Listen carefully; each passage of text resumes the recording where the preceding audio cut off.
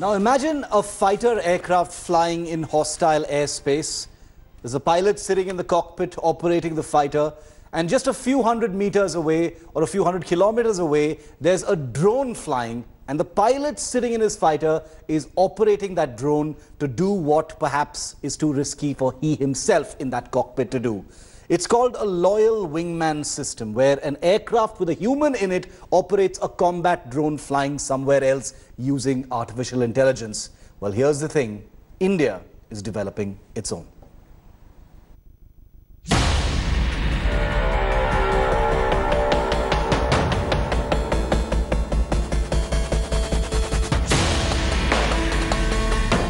While fighters have been ripping up the skies over Bengaluru at the Aero India show, from India's own Tejas to the brand new Indian Air Force Rafale jets,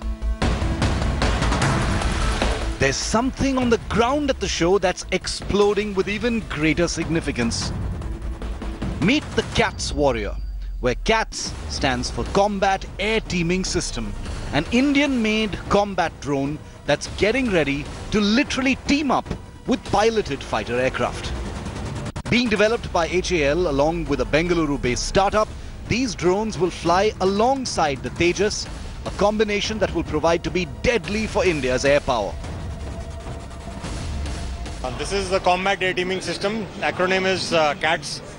CATS project is done exclusively by HAL for both Air Force and Navy, and in a portion of that is specifically designed for Army also. So now you have the LCA Tejas new variant right on top. It has a lot of payload on the wings, and at the bottom you have a big bird. This is called CATS Warrior. This is one of the biggest assets that the CATS project has. By asset I mean a machine on an aircraft. Okay, so the machine and man will team together, and that will be called manned-unmanned teaming. Okay, so there will be one Tejas and either 2 or 4 warriors in a team. They will execute an attack, or they will fight against a aircraft which is intruding into the Indian airspace. Called a loyal wingman system, in practice, a Tejas with a pilot would lead an assault with these drones flying independently in networked conjunction. The stealth drones wouldn't just be able to defend the fighter jet, but also be guided to strike missions away from the fighter jet that would otherwise endanger the pilot. Armed with air-to-air and air-to-ground missiles, these drones can destroy enemy targets. The fighter jet escorting 3 to 4 drones can guide these to hit targets over hundreds of kilometers away. A simulator shows how the missions can take place in real time. The project is still at a design stage, but is tipped to be a game changer for future warfare. Behind me is a cockpit of a mothership, okay, which is an advanced version of a 2-seater LCA cockpit, but the concept can be applied to any other aircraft which is available with the Air Force. So this is used as a mothership to control the warrior aircrafts, which are the unmanned aircrafts. So the command and control system, the data sharing is through the data link, and based on the command or the mission assigned by pilot from the cockpit, the warriors will perform the mission as per the requirement. The first prototypes are expected to fly in the next 3 to 4 years. Capable of evading radar detection, this drone's stealth capacities will make it even more potent. This is the future of air warfare.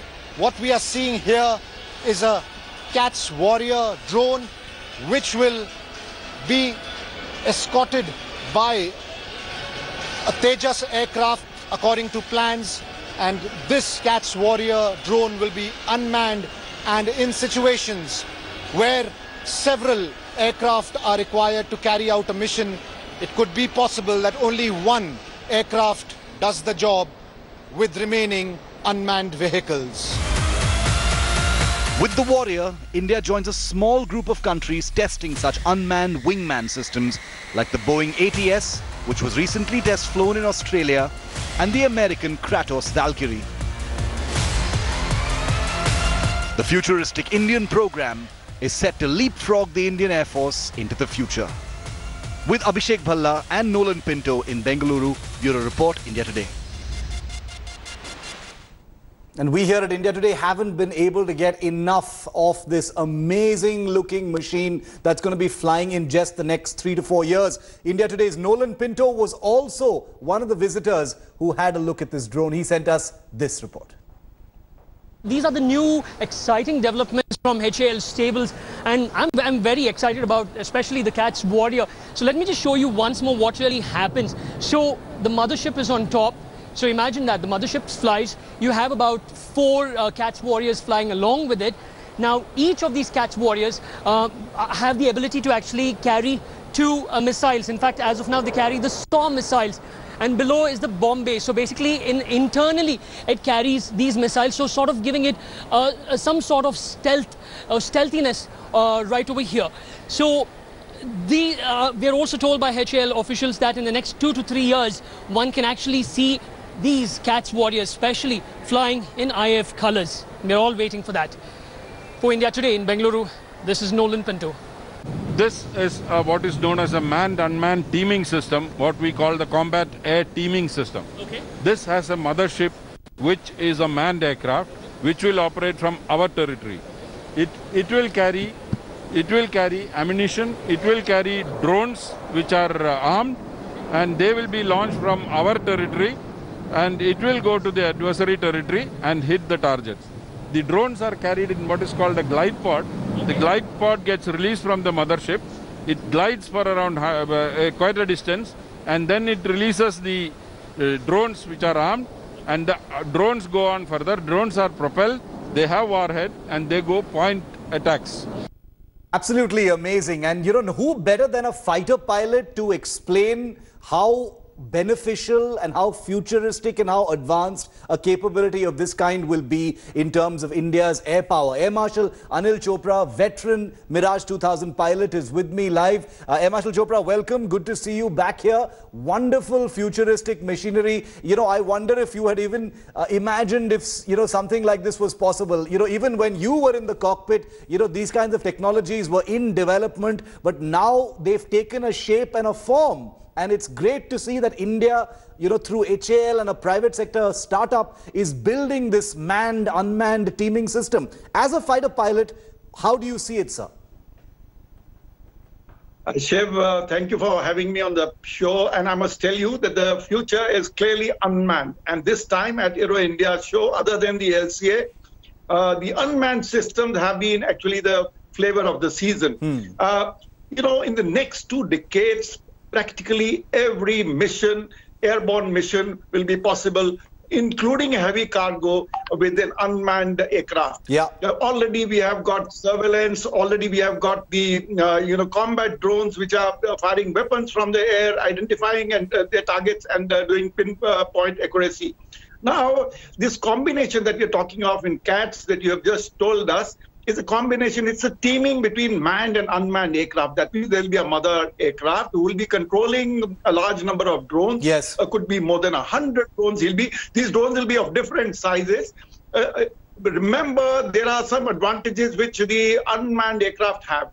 You know, they are the best for dirty, dull, and dangerous missions. What is dirty is when you are operating in nuclear or chemical environment. What is dull is boring, long, recce mission. And what is dangerous is when you're in a contested air space where there's a high risk of some SAM or some airborne aircraft shooting you. So in this combination, the main aircraft is coming behind. He is already, the drones have been left ahead. The drones are being controlled. He's assigning targets if required, changing targets if required.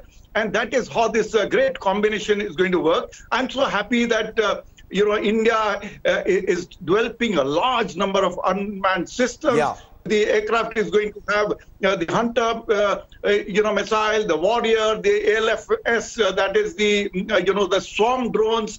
A large number of things are going to happen with this combination. And LCA, which is our own aircraft, is the best to develop this because we have in-house knowledge about the systems on board the LCA. Marshal Chopra, you know, flying a fighter plane as you've done for thousands of hours is no cakewalk. It's a difficult thing. It's very demanding, requires a lot of attention. You know, there are many risks. When a fighter pilot is flying in a fighter and needs to also control a drone of this kind in this man-unmanned teaming system, does it increase the workload or does it actually free up the pilot to do other things? Yeah, I must tell you, Shiv, that when the Americans who were the first to and the Israelis who were the first to use the drones in combat, all the drone operators, even though operating from ground initially, were all fighter pilots. Yeah. Even Indian Air Force, when we started the UAVs, we had initial controllers were all ex-pilots who were either medically down or had been sort of for some other reasons were not available for flying. So this is the concept that is. So therefore, it's important to have a fighter pilot first because his whole knowledge, etc., is very good. The second thing is when actually you're flying, the aircraft has got its own autopilot and other systems. If it's a twin-seater aircraft, it will have a WSO who will be able to control their drones. So as far as workload is concerned, as far as the cockpit is, fighter cockpit is concerned, a large number of systems, duties have been taken over by computers. Yes. Subsequently, the artificial intelligence is going to help in this whole exercise. So the workload, while it's increasing in the cockpit, but many other systems are taking away the workload of the pilot. So I think this will not be an issue. Okay, this is going to be incredible. So much to look forward to. The Indian Air Force truly leapfrogging in terms of capabilities. In 3 to 4 years, the machine you see on your screens is going to fly for the first time. It's going to be proven and it will be flying in a teaming combination with manned fighters. It's incredible, but the future really is now, and India has proven it's not going to be left behind. Air Marshal Chopra, really appreciate it. Thank you very much for giving us your time and explaining the importance of such drones in air power going into the future. In fact, speaking of air power, we showed you the drone. Well, the aircraft that's going to be controlling this drone with a pilot in it had BJP MP Tejasvi Surya today flying in the light combat aircraft in Bengaluru. There you see him after his flight in the indigenous jet. The BJP MP flew the LCA Tejas along with a pilot in Bengaluru, where Aero India is currently underway. India Today's Nolan Pinto spoke to the Lok Sabha MP after his amazing flight. Listen in. How was that experience? Truly meditative, truly exhilarating, Nolan.